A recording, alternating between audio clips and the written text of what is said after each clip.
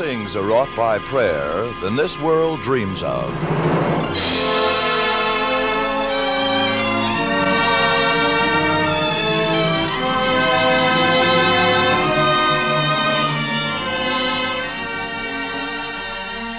The Mutual Broadcasting System, in cooperation with Family Theater Incorporated, presents The Tin Whistle, starring Robert Young. Fred McMurray is your host.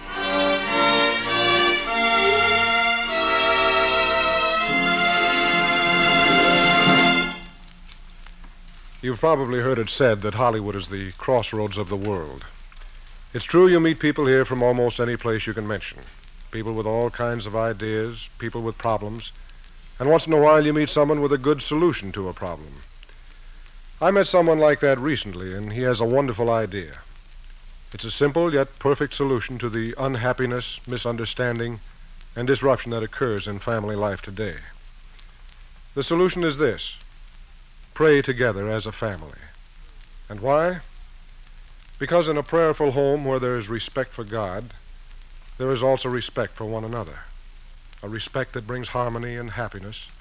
A respect that brings understanding, forgiveness, and unchanging love. That's why we say, pray together as a family. Make daily family prayer a family practice, and you too will learn what so many have discovered. A simple fact: that family prayer brings happiness and harmony into a home.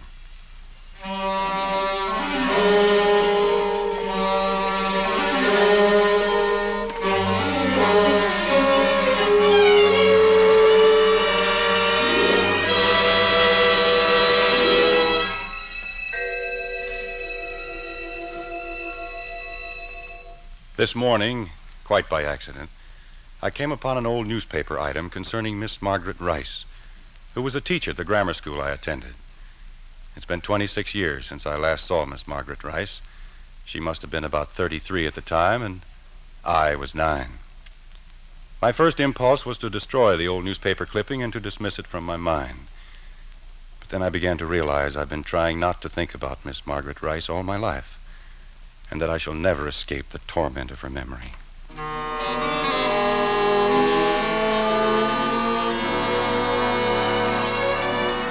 It was on my 9th birthday that my father gave me the whistle. Although I received many fine presents, with the unpredictableness of youth, the whistle became my proudest possession.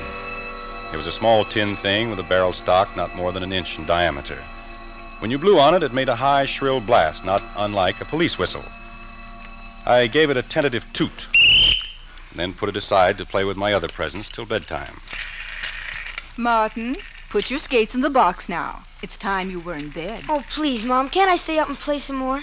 It's my birthday, and, well, these skates you gave me are my favorite present. No, Martin. Please, Mom, I don't want to go to bed. It's a half hour past your bedtime already. Then will you come up when I'm in bed and kiss me goodnight? All right, but just for a minute.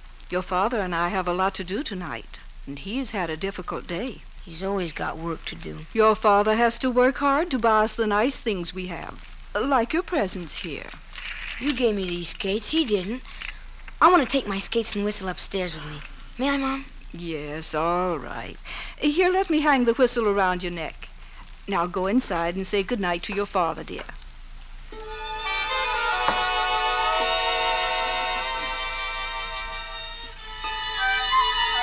When I got into bed that night, I waited a while, but my mother didn't come. The whistle was still around my neck, and I didn't dare to blow it at full blast because if my father was working, he'd be angry. Either my mother didn't hear it downstairs or she didn't pay any attention to it. I got out of bed and started down the stairs. Halfway down the stairs, looking through the banister rail, I could see my mother sitting there with my father in front of the fire.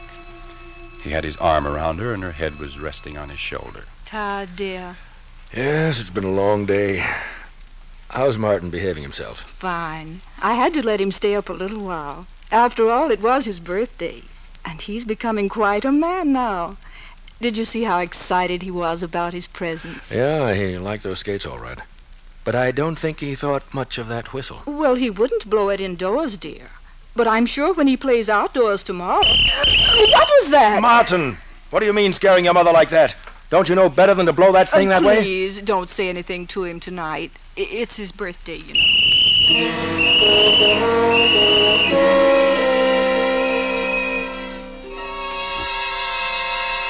It wasn't long before my father began to regret that I had been given a whistle. It held a growing fascination for me, and I was seldom without it, whether out of doors or in the house. Martin, stop that noise! Martin, did you hear me? All right, I heard you. Gosh, a guy can't have any fun. What did you say? Nothing. Why can't I blow my whistle? Because it makes too much noise. It's getting so we have to listen to that thing from morning to night, and I just won't stand for it. Now you'll either promise never to blow it in the house again, or I'll take it away from you.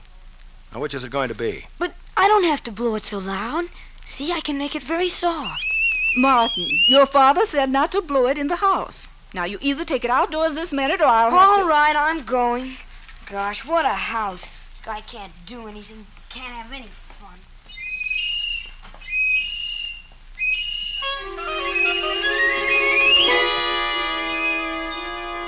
Now I have an adult's appreciation of how horrible it must have sounded. But at the time I felt persecuted, and it made the little tin whistle seem more important to me than ever. I endowed it with a personality as if it could appreciate my righteous indignation. I took advantage of every opportunity to express my defiance through its shrill voice. Because of my possessive fascination with the whistle, I remember I got into several fights. And as a result of one of them, I lost one of my closest boyhood friends. Hi, Martin. What you doing? Hi, George. I was just polishing the whistle. Look. Gee, that's keen. Let me blow it once, huh? No, I haven't finished polishing it yet. Oh, you never let me blow it. I'm not going to eat it. I know, but I just want to finish polishing it first. Then you'll have some other excuse. What's so wonderful about a tin whistle? I think it was made of gold or something. Oh, you're just jealous because you haven't got one. Oh, yeah? I could have one if I wanted it. My father even bought me one once. Yeah? What happened to it? Well, I lost it. I didn't care. Shucks, who cares about a stupid whistle? Well, I care about mine, and I'm not going to lose it. That's why I don't let everybody blow it. Okay, forget it. What'll we do? Want to play catch? No, let's play cops and robbers. Sure, just so you can blow your whistle. I'm tired of playing cops and robbers. You always have to be the cop. Well, sure, cops got to have whistles, don't they? Else how would they be able to warn people? How about letting me be the cop just for once? I can be as good a one as you. No. Then I won't play. You just think about yourself. You're selfish. All the kids say so. I'm not selfish. Don't say that. You are so. You're just a selfish guy. I said don't say that. Oh, yeah? What are you going to do about it, selfish? There, I said it again. Selfish, selfish, selfish. You dirty, I'll show you. Oh, okay, if that's what you want. Yeah, Oh, that's the way I want it, boy.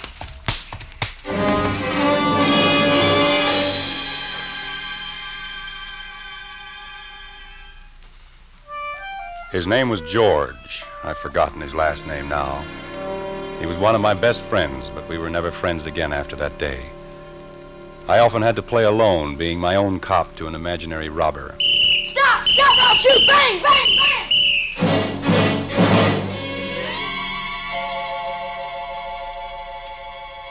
My teacher in the 4th grade was Miss Rice. We often referred to her as Old Lady Rice, but I realize now she could have been only 33 or 4. I remember I used to hide in the bushes on the corner of the schoolyard during recess and give a blast of my whistle, which sounded like a police whistle to passing motorists. Martin Palmer, I see you. Come out of those bushes. Do you hear me? Yes, Miss Rice. Were you blowing that whistle at the automobiles, Martin? I was just having some fun. Well, that's not a very thoughtful way of having fun. Mr. Barclay's had complaints about this from motorists, but he didn't know who was responsible. Shucks, I can't see anything wrong in just playing a little game. Give me that whistle. It's my whistle. My father gave it to me. I'm not asking questions, Martin. I'm giving you a direct order. Give it to me. Oh, shucks. Thank you. Now, when you promise not to do this again, I'll return your whistle. You'll be sorry for this. I'll tell my father on you. He'll be good and mad. I'm not worried. Remember, I'll be waiting for your promise. I'll never promise. You'll see. My father can lick Mr. Barkley any day in the week.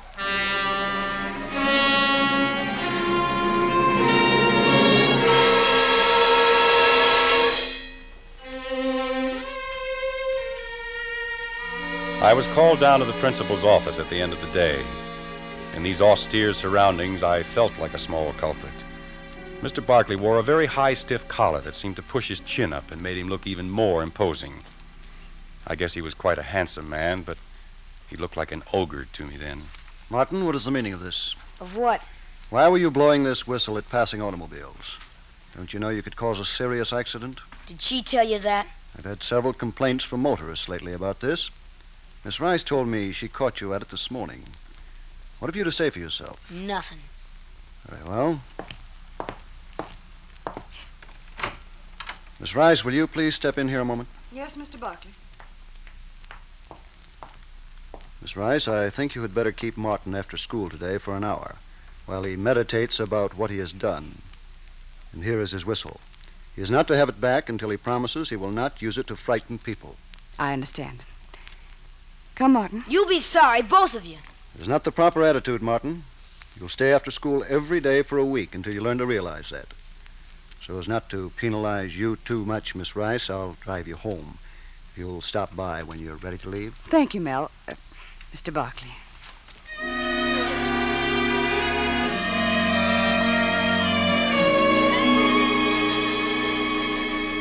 I was determined to get even with them and show them they couldn't keep my whistle. I told the other kids that Miss Rice kept me after school every day just so she could wait for Mr. Barkley to drive her home. This, of course, provided a juicy item for conversation, especially among the girls. They even made up songs about it. Oh, Lady Rice, she can't fool me. She's in love with Mr. B. The girls drew hearts on the sidewalk and on the sides of buildings, with Miss Rice's and Mr. Barkley's initials on them. The boys held up their end, too. Old Man Barkley and Old Lady Rice stay after school. Ain't that nice? I think the first time Miss Rice had any evidence of what was going on behind her back was the day she caught me passing a note to a girl who sat at the desk across the aisle from her. The Lewis and Clark expedition was authorized by Congress in 1803. Their object was to obtain further information about the country west of the Mississippi River, to discover what the regions had to offer of value, and to search out the Indian tribes there. Meriwether Lucy, Lewis, shh. Lee Clark, set Here, out with their band take this of 30 note. followers No, she'll see in us. May of No, she 1804. Here, They ascended the take it. Missouri It's River to funny. the Mandan villages. Well, Then all the right. following spring, But be they careful. continued their journey until they reached the forks of the Missouri and named them the... Martin Palmer, can you tell me what they named the three rivers? What did you say, Miss Rice? I knew you weren't paying attention. Lucy, bring me that note. But Miss Rice, I You heard me. Bring it here immediately. Quick, tear it up. Don't let her see it. Oh, I knew she'd see us. Why didn't you listen? Lucy, Yes, Miss Rice. I'm curious to see what is of more interest to you two at this point than the Lewis and Clark expedition. Hand me the note, Lucy. I didn't want to take it. Martin made me. Honest. Quiet now, quiet. Now then, let me see what was so important. I'll bet Miss Rice and Mr. Lucy, is this the note Martin gave to you? Yes, Miss Rice. I didn't want to take it, but he Never made mind, me. Lucy. You may take your seat. Yes, Miss Rice. Martin, come up here. But, Miss Rice, I was only... I said to come up here this minute. Yes, ma'am. Martin, did you write this note? Answer me, did you write this note? Yes, ma'am, but I... Why? Did you think it would be funny? No, ma'am. I mean, well, I was only making a joke. Is this your idea of a joke? Ridiculing people, making fun of them behind their backs? But I didn't mean to make fun. Do you think Mr. Barkley would think this was funny? No, ma'am. I think it was a low, mean, disgraceful thing to do. A man like Mr. Barkley. So fine, so... Oh, Martin, how could you?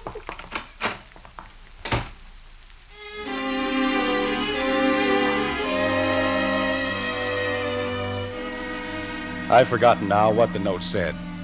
Maybe I want to forget. But it must have been something very cruel and nasty.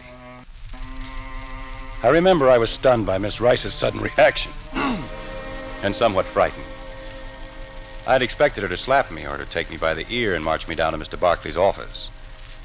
But she did none of those things. She just left me standing there as she ran sobbing from the room.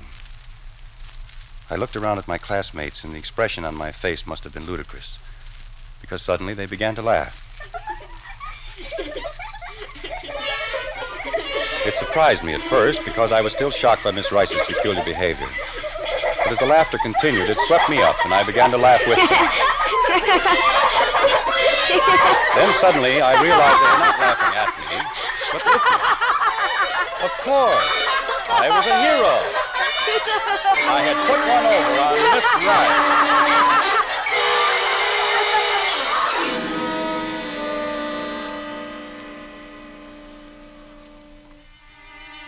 It was after school the next day before Miss Rice accorded me any direct attention. She called me to her desk and said that Mr. Barkley had directed that I was to remain after school every day until I apologized. So it was. Every day I remained after school. And all the time a silent feud was growing between me and Miss Rice. I was determined that I would make her give me back my tin whistle, and I was just as determined that I would never apologize. She never called upon me to recite or answer questions, and my lessons were received and graded without comment. It was as if I was in possession of some dark secret concerning her private life, and she wished not to remind herself of that fact.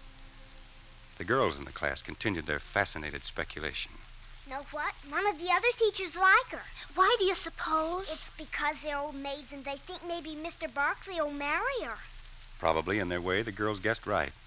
Most of the teachers were strict, proper, straight-laced, and Miss Rice was definitely much younger and much prettier than any of them.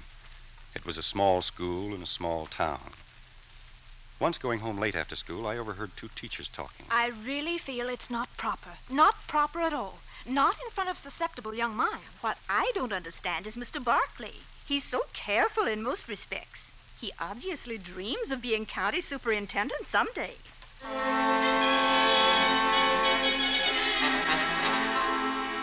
So that was it. Miss Rice was really in love with Mr. Barkley, and he was taken with her, but he was timid, not sure of how things would influence his getting on in the world. I remember only this about Mr. Barkley. He wore a very high, stiff collar that seemed to push his chin up. I guess he was quite a handsome man. Finally, my continued lateness in getting home was noticed. My father spoke to me about it. But why does Miss Rice keep you after school? She just doesn't like me. And she took that whistle you gave me away from me. Well, now, son, maybe she had a good reason for taking the whistle. Are you sure you weren't doing anything wrong? Honest, I wasn't. I was just standing by the water fountain getting a drink when she came up behind me and grabbed the whistle. She said it made her nervous. Martin, you're positive you weren't blowing it? Not even a little bit? No, I wasn't. Gee, I don't blow it all the time, Mom. There's some doubt on that point. You certainly didn't give us much rest around the house while you had it. Just the same, Tom, I think it was downright unfair of Miss Rice to take advantage of him, just because she doesn't happen to like whistles. She's just a fussy old maid. Now, that isn't necessary, Martin. Her being unmarried has nothing to do with it. But really, Tom, you should talk it over with her. Get her side of the story. Oh, Dad don't have to talk it over to her. Couldn't he give me a note or something? Just as good as his seeing her. Maybe I ought to see her. I'd like to see just what sort of a person she is. She's the newest teacher, isn't she? She and Mr. Barkley are stuck on each other. They stay after school all the time and smooch. Martin, you mustn't say such things. It's true. How do you know? Everybody says so. Have you ever seen them? Well, sure, I've seen them lots of times. Gee, the things they do. Martin, is this true? You've actually seen them? Well, didn't I tell you? Do you think I'm a liar? Of course not, dear. Tom, this is disgraceful. Right in the school where the children can see them. Young, susceptible minds.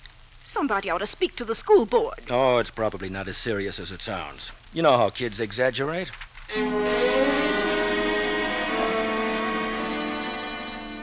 Things happened fast after that.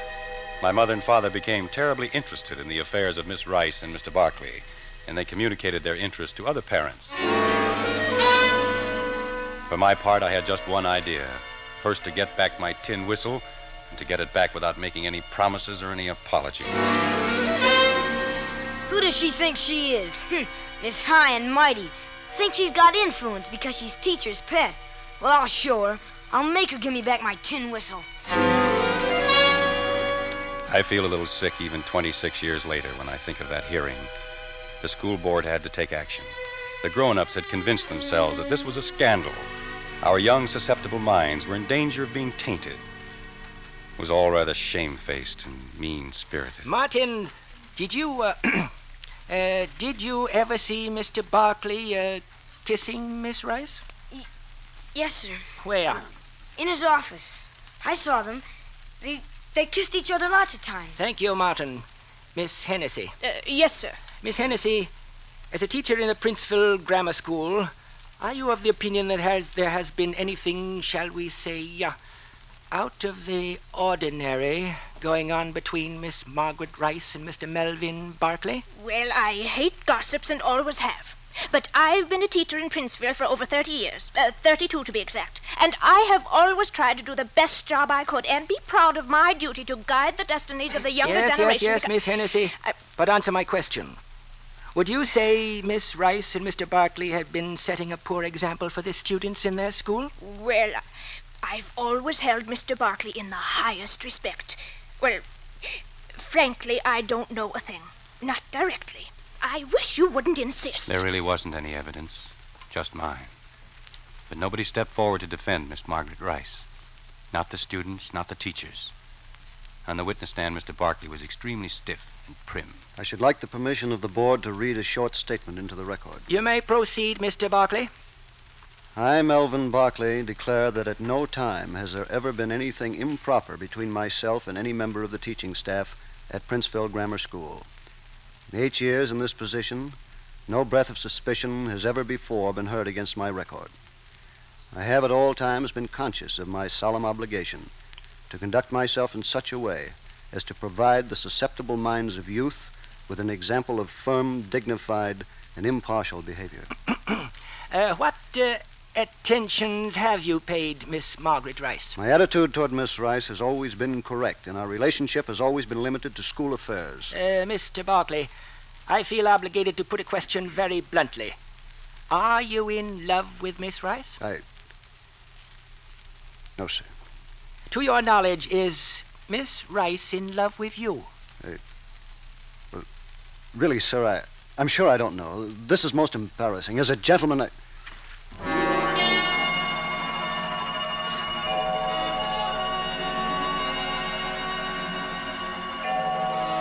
I shall never forget the last time I saw Miss Rice. It was the morning following the announcement of her dismissal. She came to the school to collect her belongings before a new teacher had been assigned to our class. All of the children watched silently when she came into the classroom and walked to her desk and went through the drawers. Nobody moved, and you could hear the sound of short, quick breathing all around the room. Some of the girls were sniffling. Miss Rice found what she was looking for. Martin Palmer, Yes, Miss Rice? come here, please. Don't be frightened. It's all right. I believe this is your whistle, Martin. Yes, ma'am. Do you think you could behave yourself now? Yes, ma'am. Thank you. Goodbye, children. I remember I stood there clutching the little tin whistle in my hand, possessively, watching Miss Rice leave the room. I looked around at the class, and their faces were as stiff and white as chalk. I felt they were waiting for me to do something, some act that would break the tension and snap us all back to the free and relaxed normalcy of the classroom. The only thing I could think of was the whistle. I put it to my lips and blew it at the departing Miss Rice, defiantly and with all my might.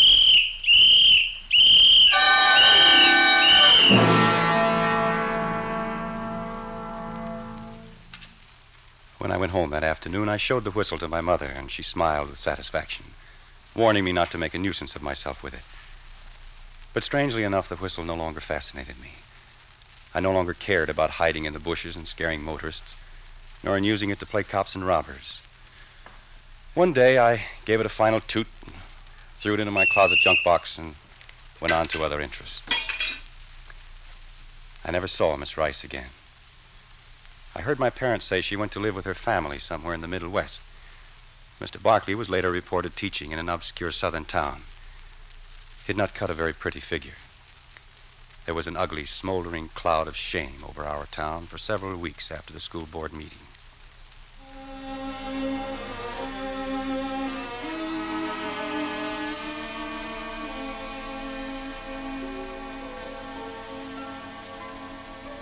I was rummaging through some boxes of old things today when I came upon that newspaper clipping of 26 years ago. Miss Margaret Rice, 33, until recently a teacher in the Princeville Grammar School, died in her father's home following a short illness. Cause of death was described as due to an infection which at first was diagnosed by doctors as of a trivial nature. These words whipped across my memory. It caused me to wince for the boy I had been. As if to mock me, I absent-mindedly picked up the little tin whistle which was in the box of old things. It was now battered and musty. Almost involuntarily, I put it to my lips and blew.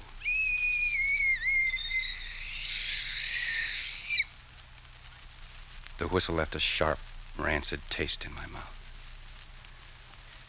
Oh, God. God forgive me.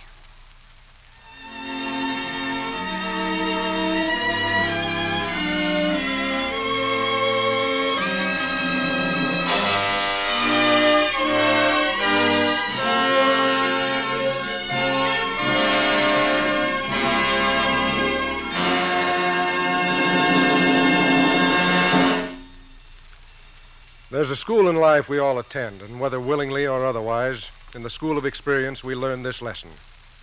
No one can be completely independent in himself. All of us must acknowledge a power and goodness above and beyond us. Yes, our strength and goodness comes from God through the power of prayer. And there's no substitute for the influence of family prayer to keep our families together. Then difficulties and sorrows and troubles become easier to bear. Because we have not only the sincere sympathy of those we love and the kindness of those who love us, we have God's most powerful help. That's why we are convinced it is all important to set aside some time every day to gather together as a family and pray. Daily family prayer means God is there in our homes. And we know this. A family that prays together stays together. This is Fred McMurray saying good night and God bless you.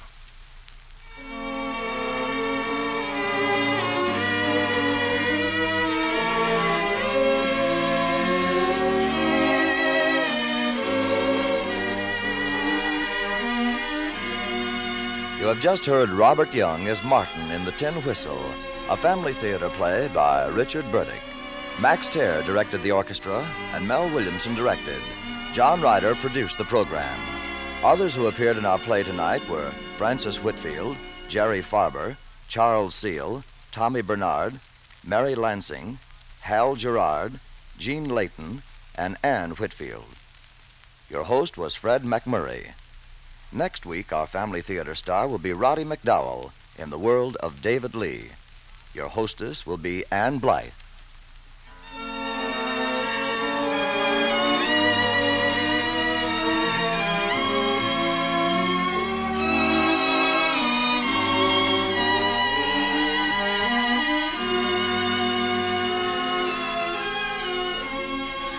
This series of the Family Theater broadcast is made possible by the thousands of you who felt the need for this kind of program, by the Mutual Broadcasting System, which has responded to this need, and by a friend of the New York Foundling Hospital, which cares for homeless and motherless babies without distinction of race, creed, or color. Tony Lafrano speaking.